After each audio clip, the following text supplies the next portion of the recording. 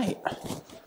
Hey scrappers, it's Tom from the iScrap app. Today is Wednesday, February 10th, I think, 2024, 2021. Hope that everyone is doing well, staying busy, staying healthy, and of course, scrapping often. We love seeing you tuning in every Wednesday afternoon at 1 p.m. We like to do our live episodes on Facebook, which we post to YouTube afterwards, and we have our podcast where we post that there as well. If you're looking for more information on scrap, please become a Patreon supporter. For 26 cents a day, you will get extra tips and tricks on what's going on with the market. I'll give you a little teaser. Early this morning, we let everyone know that copper was at, 8 or 9 year highs, which was a nice little thing to be able to know if you've been saving, if you're looking for extra knowledge, if you're starting your own scrapping business, if you're a full-time scrapper with a part-time job or a part-time scrapper with a full-time job. These little tips and tricks are really nice to know about because they help you make more money. That's what our goal is, to help you make more money, learn about the scrap market, learn about what's going on, and then if you give us questions, we always want to be able to answer those. Over the last 7 days, we've been watching these markets, and hey, when you have anything topping out at all-time highs, as long as it's not your credit card bill, you're probably going to be in good shape. So with copper hitting all-time high, 8-year highs, we're really excited to see the market recovering, strengthening, and staying solid overall. These markets have continued to stay strong. We have a lot of question marks that have not been answered. When's the stimulus going to happen? How's the stimulus going to happen? How much is it going to do? What's it going to encapsulate? How's that going to affect the commodities market? Behind me, you see an array of different prices that are posted. And these prices have been increasing over the last few days, but of course we did see that big decrease in the steel market a few weeks ago after the large run-up that we saw. And that's why we always promote, listen, we like nice, small, steady increases. We don't like these jolts that go all over the map. Those are the things that scare people, whether it's investors, traders, scrap yards, brokers, scrappers.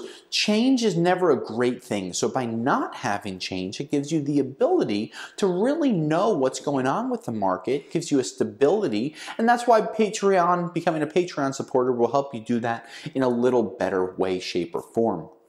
Don't forget, if you have the iScrap app, you can also download the app to your iPhone, to your Droid. You'll be able to post prices on there. You'll get news alerts. You'll get some other text message alerts with things that Patreon supporters would have already received either the day or morning before. And it looks like we have a couple of questions that I would love to get to right now. Yep. Dion asked, should I sell over 1,000 AC units as is or break down for better value? Too much processing, working alone. Yeah, Dion, it's a great question, and it's one that I'm going to answer without giving you an answer, okay? If your AC units have Freon or oil inside, then you probably need to get them properly drained and evacuated of those gases. Of course, you've already had them drained and they've already been sitting in your yard clean. So if they are clean, by all means separate them. Why? You make 4 to 5 times the amount of money. If you sell to your scrapyard right now, let's say they give you a little above what our national light iron price is, around 7 or 8 cents a pound. So if you have 1,000 window units at 30 pounds a piece, that's 30,000 pounds, 7 cents a pound, you're walking away with $2,100. Rough math based off of my history, 30,000 pounds of AC units, you're going to pull about 4,000 pounds of ACRs out of there, and let's stop at that point.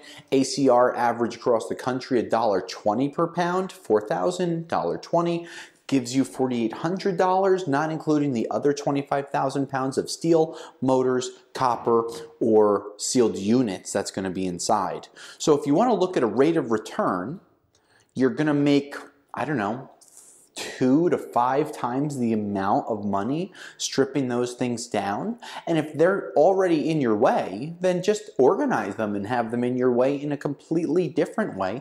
These are one of the items that we love seeing scrappers take them apart, but one piece of advice we do give after, of course, the freon's evacuated and the oil is drained, we suggest saving a bunch of them and doing them in one shot. This way you're using similar tools, similar process, similar procedures, and helps you make more money with your scrap. More questions? Bring them on. Russell asks, is copper going to keep going up? Russell, my crystal ball is still slightly cracked, fractured, bent, and bruised.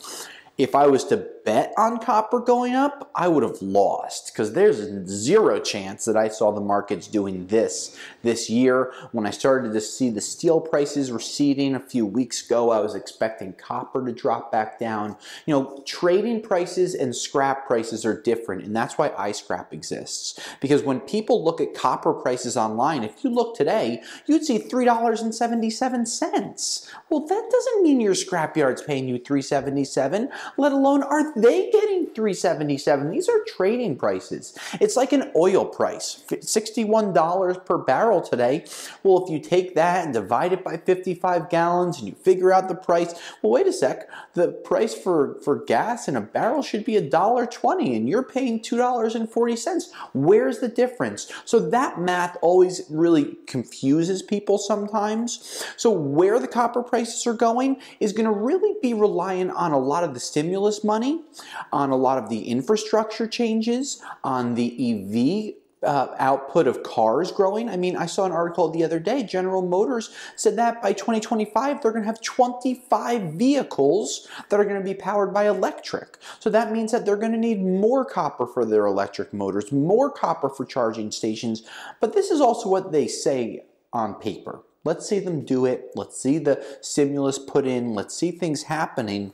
And one thing that I'll say that not a lot of people are talking about in the scrap industry, when you just print $5 or $6 trillion like the United States did, excluding what the rest of the world did, prices are going to naturally go up.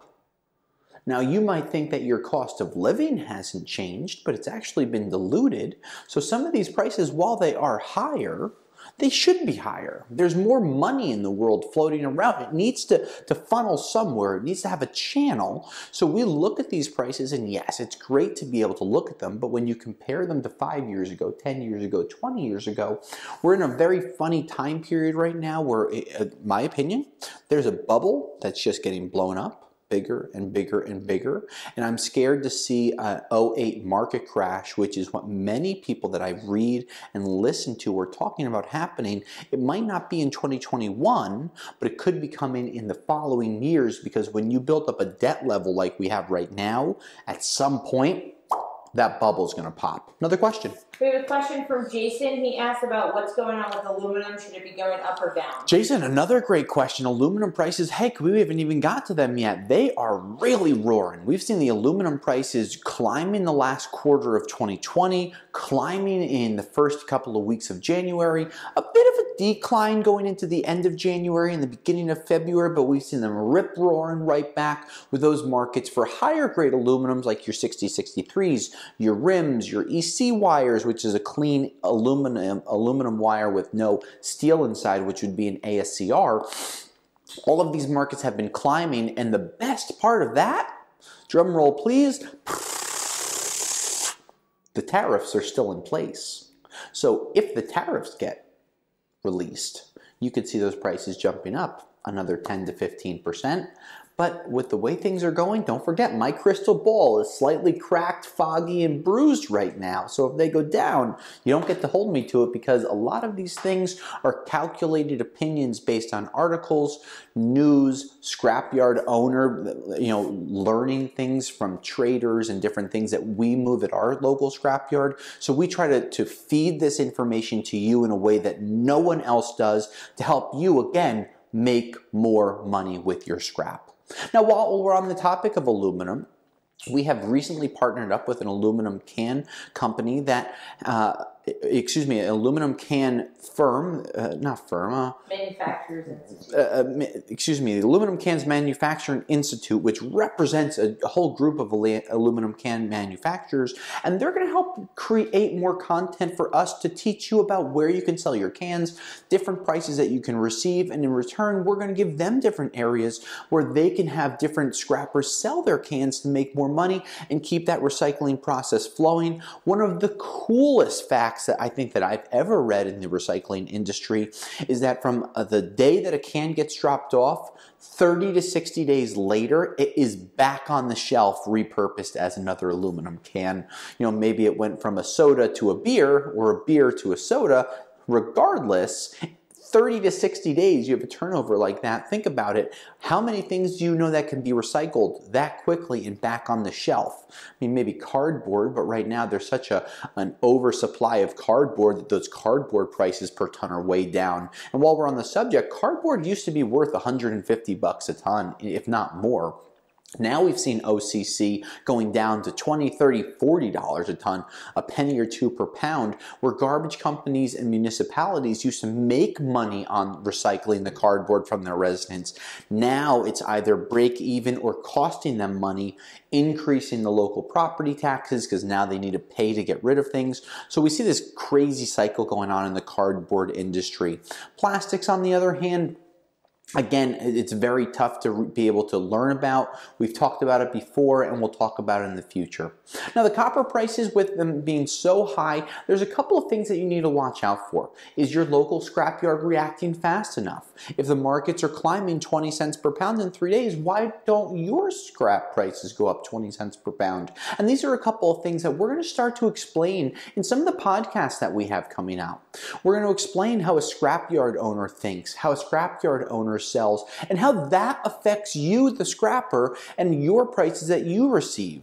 You know, we've had people talking about the scrappers banding together and not selling their material, and on paper, that's a great idea, but I have friends that are holding millions of pounds of copper, and they will negate millions of scrappers just by that material they have sitting in their yards. So in some of the podcasts that we're going to have coming out, we're going to talk about what a scrapyard owner sees and how that affects you, the scrapper.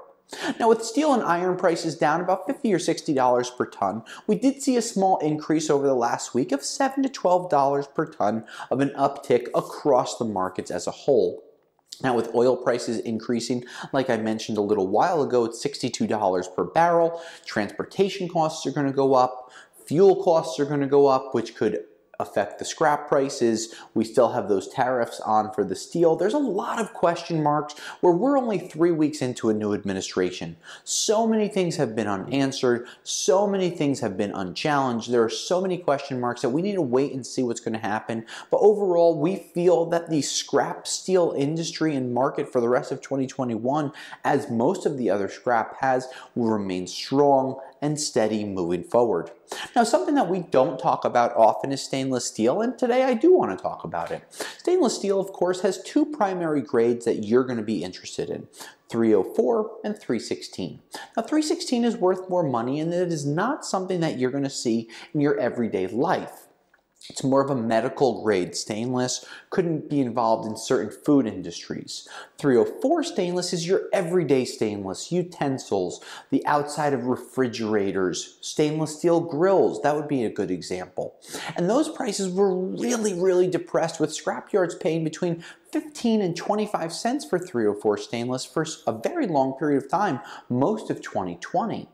Now here we are, a month and a half into 2021, and with the day of love, Valentine's Day, just around the corner, we are loving some of these nickel prices, as those prices have increased, with a national stainless 304 average in the 38 to 42 cent range, 17-cent increase, which is about a 65% increase overall. Those are ace numbers. I think that they're going to be going up higher, so if you're holding stainless, you might want to hold off for a little longer, as we do see the big ability of that market increasing. Now, overall, these scrap prices have been strong. If anyone is going to sit here and comment negatively, post about, oh, I want the prices to go higher, please go cry a river to someone else. When you have a run-up of a copper price that went from $2.15 trading on March 17th of 2020 to $3.77 in less than 11 months, I'm going to give you a whole bunch of I don't want to hear it from you. Markets are high, steel prices are up, aluminum has essentially doubled over that time, gold prices are over $1,800 per ounce, but wait, there's more! We haven't talked about catalytic converters. right? So the team over at rrcats.com is quoting your catalytic converters, serial numbers, and pictures. Going to help teach you and educate you how to make more money with your catalytic converters. You can always text the team through rrcats.com, learning about your prices, where we've seen rhodium up over $21,000 an ounce again. Platinum price had about a 4% increase today, over $1,200 an ounce. And the palladium price has also remained steady over that time. So we're looking at these numbers, and they're really, really strong, with the national price average for catalytic converters creeping to $165 to $195 per cat. Of course, there's lower, and of course, there's higher. That's why I say averages. So if you have cats, rrcats.com will be able to quote you on them. Now, scrappers, don't forget, become a Patreon supporter. You'll get more tips every single day. And then there's going to be different levels that we're going to have coming out in the upcoming months, where you'll get additional market tips, videos, and the opportunity to interview and ask me questions one-on-one, whether it's via Zoom or phone call, to help you learn more about the scrap markets and help me learn more about what you're looking from the team at iScrap to help you make more money with your scrap. We hope that you all have a very happy Valentine's Day in a few days. We hope you continue to stay healthy, stay busy, scrap off, and until next week, scrappers, I'll scrap you later.